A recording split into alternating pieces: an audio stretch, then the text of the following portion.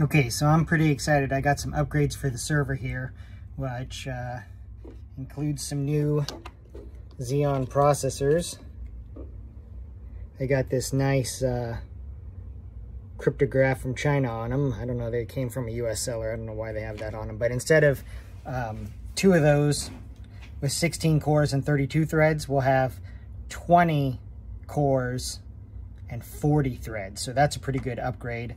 We'll also have to do some testing with the RAM and see if I can populate the last 8 slots or not. And then on top of that, of course, I got the old 846 Supermicro case here, which is awesome. So on top of that, we've added a 10 gig card. This server board, which is a Tyan S7045, has 4 gigabit ports built in and an IPMI port built in, which I've actually been using to turn the system on and on with. I've had to use that because this is a Supermicro case that has one of those proprietary Supermicro cables in it, and I got an adapter, so now I'll be able to turn it on and off with the switches on the front panel, which is nice.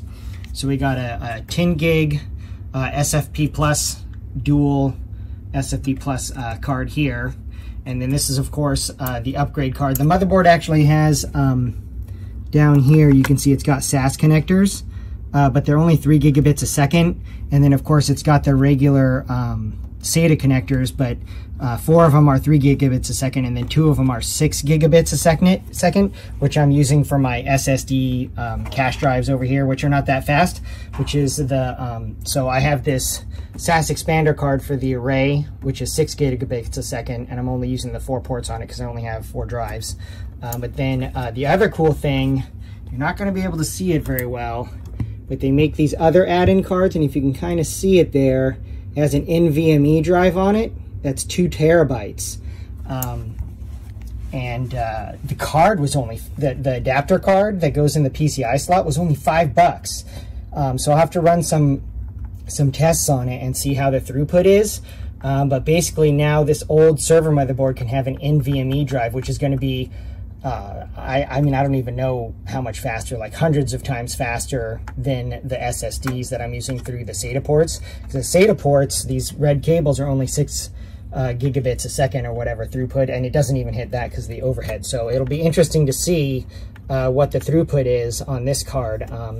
The setup on the PCI slots in here is a little bit weird. This is a 8-slot card, but I think it is only by 4. The socket is, and this is only a by 4 physical card, so I stuck it in there. I do still have the 2x16 physical and connected slots, and the weird thing is one goes to CPU 0 and the other one goes to CPU 1, and the same with some of these other slots, and I don't know the performance ramifications of that, but I may have to experiment with that once we I don't have my rack mount switch yet. It's still kind of a mess in here because I'm still using the old TP-Link or whatever Netgear ghetto switch is there. See, look, I have all this extra RAM for the server that I can't use, which is hilarious. And I have like my old router and stuff in here, but I'm looking at getting, there'll be another video. I have a 1U enterprise level switch that goes here. I'm not going to bother with that, you know, MikroTik or Unify crap.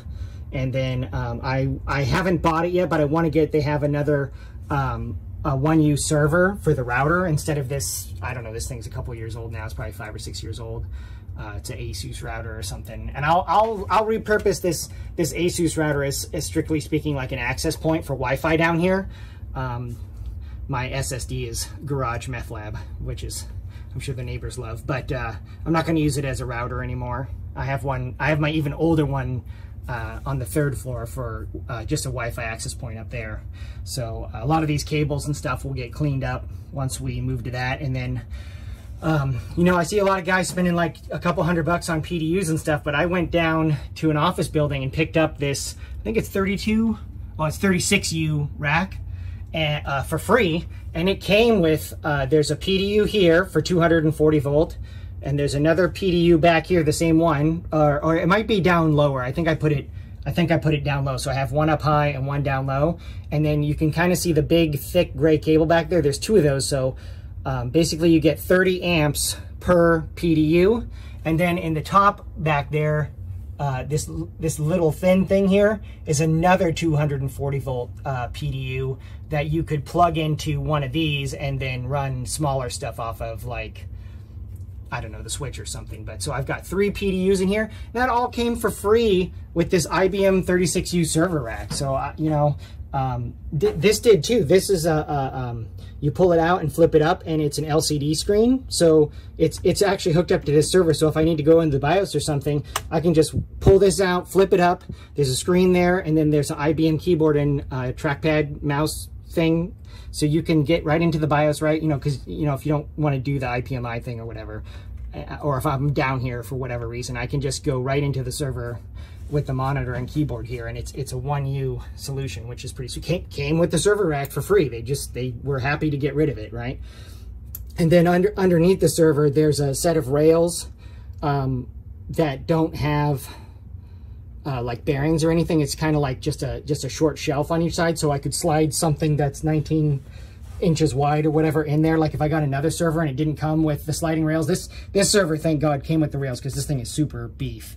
But before I got all the rails set up for it and everything, I actually had it sitting down there on the like shelf rail, the shelf, and it was totally fine. It just, you can't pull it out and work on it, which is annoying. So I did end up finally, you can see there's rails on the side here. So all that's pretty sweet. I'm pretty happy with this. I'm also thinking of possibly getting some of those 19 inch 4U server cases that fit in here, because I use the RX 6600 XT graphics cards, which are really easy to cool, and I could fit a whole bunch of, I mean, I've got plenty of space beneath the server. There's nothing in the rack beneath the server. I just have the server here because it goes with this monitor, and this monitor and keyboard, when you pull it out, is the perfect height to type on. So I figured I'd just put the server right underneath it. And you know, if I end up in the future putting the mining rigs in here, I'll have to get a KVM to switch between the mining rigs and the server and stuff, so I only need one of these, so I can just use this for all of them. But we'll see if that materializes. Right now I'm working on this Supermicro 846 server case. You know, this is my Unraid server, and it runs Pi-hole and Unbound and you know, all that stuff. You know, network attached storage.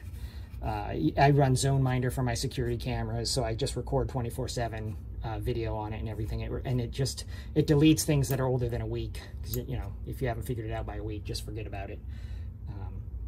So this is my main vein right here. But I'm really looking forward to getting the enterprise switch up here, because then I'll have 24 SFP plus ports, and the 24 ports are also PoE, which is really nice for the security cameras and things like that. And then I do the previous owner of the house, which is why I have that stupid Netgear switch and stuff. There's actually like a cutout in the wall between the studs for like one of those silly little like network cabinets, which is fine if you're just, you know, just running like a computer upstairs or whatever and Wi-Fi. But it would get so hot you could never shut it. It has a door you can shut on it, and I can't even shut it because the network switches in there and stuff just get so hot. But all the cable TV stuff and telephone stuff, which I don't even use, is in there. So it's kind of nice for just like a regular home user.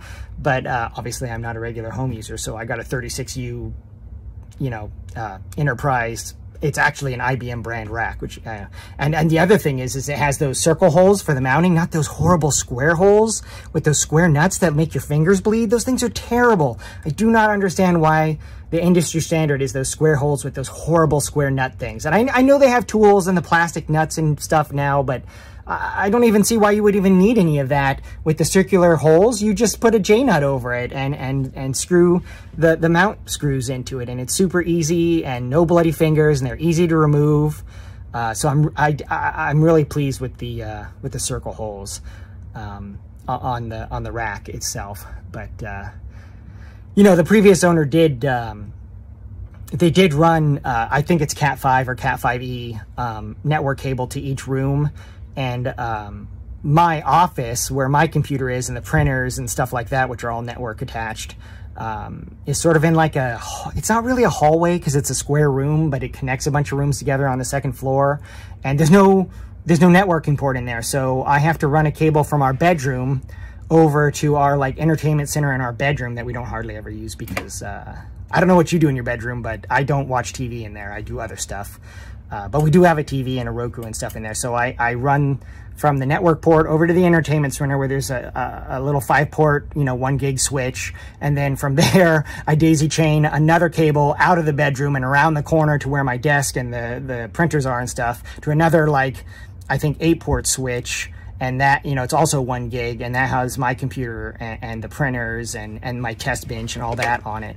And so that's obviously not ideal from a networking standpoint, but the way our house is made, it's extremely difficult to do cable runs because the first floor is all garage, and then the second floor is bedrooms and a bathroom, and the third floor is a bathroom, a bedroom, living room, and kitchen. So, man, running, I know how he did it. I can see exactly how the guy who owned the house before me did it. He cut giant holes in the wall to get access. And I live in a daycare, and we can't have giant holes in the wall as the licensing people come to inspect and stuff. So you can't do that. So I won't be pulling any more cables. So I'm going to have to do some ghetto daisy chain networking stuff if I want to get 10 gig in my office. But my wife's computer where she does video editing and stuff is on the 3rd floor, and I got one of those little 5-port MikroTik switches for up there that runs off PoE. So what I'll do is get a SFP Plus adapter for the RJ45. Actually, I have them already. It came with it. I got it used. It was a pretty good deal as it came with the copper RJ45 adapters, which run pretty hot. But we'll just need one to hook up that switch to the main run from the garage up there, and then another adapter. Oh no, from her computer to the MikroTik switch will just be a DAC because it's only like 2 meters or 3 meters maybe, and I'll just run a DAC there. And then that 5-port MikroTik switch is pretty cool because it has a 1 gig port on it that you can power it through with PoE. So I haven't, since 2 of the security cameras are up there and they don't actually get terminated down here, I bought another small, like 5-port 1 gig switch that's PoE, so we can plug the 2 cameras in it and they'll be powered. And then we can also plug the 10 gig switch into it, and the 10 gig switch will get power from that too. So you only have 1 power adapter plugged into the wall. So that'll work pretty good. The cameras right now, when I bought the house, they were older, like 480p cameras or whatever. They actually use video cables, and so there's a power supply in our house that feeds 12 volts to all the camera stations. And once I can plug them into the switches with PoE, we won't have to have that power station that converts 110 into 12 volts or whatever it is, or 24 volts, I forget.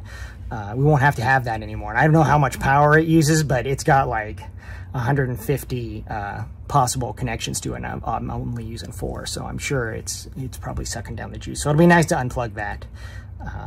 And then, so yeah, anyway, I'm pretty excited. The enterprise switch, I think, is supposed to be here tomorrow, which is Friday. And then the other little PoE switch for upstairs should be here on Monday. And then I can hook all that up. And the enterprise switch is going to take me a little bit because I'm going to have to, install licenses and configure the ports and do all that stuff. I may even try to do VLAN for the security camera network, but I don't know if you can do that across like 2 different physical switches connected that are daisy chained together. I have to do some research on that and see if that's even like a thing or not. But it's pretty exciting. It's nice to get some upgrades around here. So I don't know why anybody bothers with those like Unify switches or the MikroTik stuff for, above 1G speeds. People are spending $500, $600, $700 on switches. This enterprise level switch that was a $3,000 switch that does way more stuff than those MikroTik and Unify switches. It just does tons more stuff. It was only $160. It's 24-port with PoE. It's got 40 gigabit breakouts on the back of it too. So if for whatever reason the server needed a 40 gigabit NIC, I could hook that right up to it too, and then run the rest of the network on 10 gig or whatever. But that's future Joe's problem. So anyway, pretty excited. I haven't done stuff like this in a while. It was hard to get excited about stuff, but stupid mining got my nerd on. So happy networking.